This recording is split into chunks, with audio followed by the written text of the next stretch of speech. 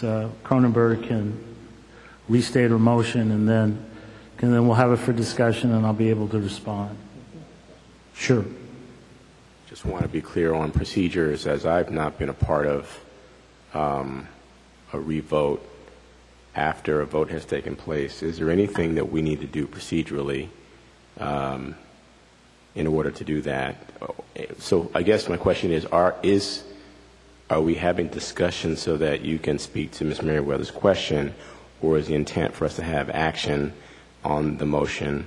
And if that is the case, is there anything else that we need to do in order to have a second action taken on the same motion? Yes, because it did not die, or it did not pass. It did not pass. I came back during the meeting. The meeting has not been closed. The meeting's not over. So it's still agendized. It's still every speaker that wanted to speak on it who's spoken. And I listened to every speaker. I watched every. I can name Dan Romero, Linda Lozito, Charlie Cowan, Don Gosney, Robert Stutterford, Wayne Ellis, Norma Martinez. They all spoke to there was 11 speakers to the item. And so I heard Robert Stutterford. I even heard Robert Stutterford be told, rightfully so, that he can't be critical of the people by our chair at the time, Mr. Medrano. And so I followed the discussion. I understood the discussion. I'm versed. I heard all the speakers. So I just mentioned that for the record, so everybody knew that I heard all the pros, all the cons, and forgot the 11th speaker was Chris Hunt from the Taxpayers Association. So, and I just recited that off the top of my head, so it's very fresh in my memory. So I have no problem discussing this item. Ms. Thurman? Yeah, I always wondered if you had a photographic memory. I think you just confirmed that by reciting who the speakers were. And I wasn't questioning whether or not you were current on the record of the pros and cons. I just wanted to make sure that we, because it's unusual to revote in the same meeting, that we just state whatever we need to state procedurally so that we can do that, so that any action that this board might take will stand. So that was my I have no problem with that, and then even later it would stand even if somebody said, because we can just reaffirm how we voted.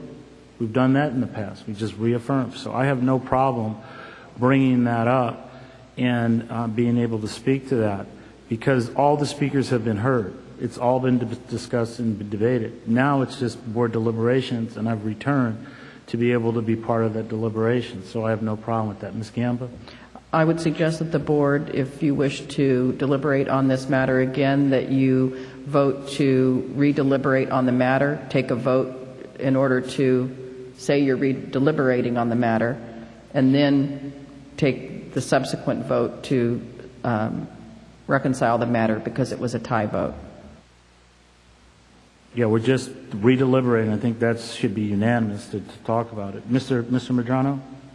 I'm concerned about the legality. I've never been in a meeting where we redo something a half an hour after it's been discussed.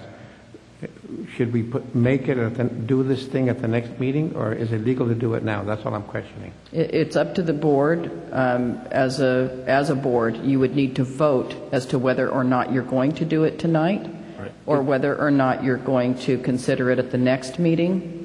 If you vote to do it tonight, that's a vote in and of itself, and then you would need to go ahead and take that vote.